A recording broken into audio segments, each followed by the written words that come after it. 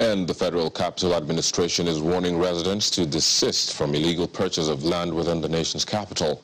Addressing journalists during the demolition of some illegal structures in Zamani village along Airport Road in Abuja, the chairman FCT Ministerial Committee on City Sanitation, Mr. Ikaro Atta, says the action is carried out on the directive of the Minister of the FCT to address insecurity as well as restore the Abuja master plan.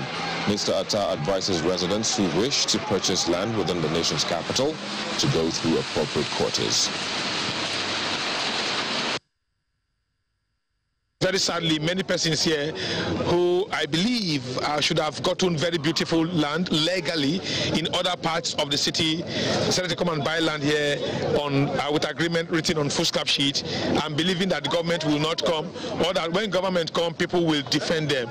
But to our own irony, to our shock and everything, we discovered that it wasn't so. What we saw was that many persons have invested very wrongly and in very painful manner, very shocking manner here. We saw hundreds of structures illegally built on wrong plot here, and we had to remove them to restore the Abuja master plan, to check in security, and to ensure that development in the city is done in line with what we all expect as the fastest growing city in the world. Indigenous people houses were spared. The one that was partly touched was immediately stopped. The one there, the red building, the indigenous houses were stopped. So if anybody said the indigenous houses were demolished, the person was not serious. Even the non-indigenous are very angry that we did not touch the indigenous structure, because that is the law.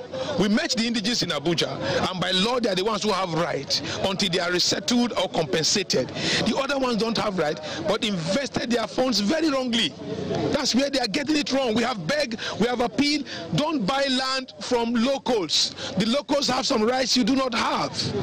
That's the truth.